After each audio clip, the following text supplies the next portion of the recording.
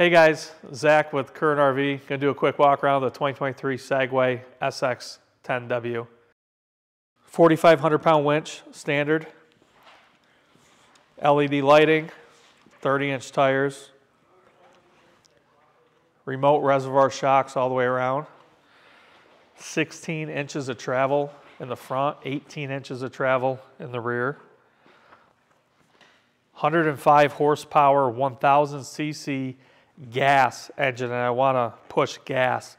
A lot of people think this is an electric that says Segway on it, and it is in fact a gas engine. Got a little bit of storage in the back here, some drive storage on both sides. If we move to the inside, we've got a 10.4 inch touchscreen display. Power steering with 3 comfort modes of power steering.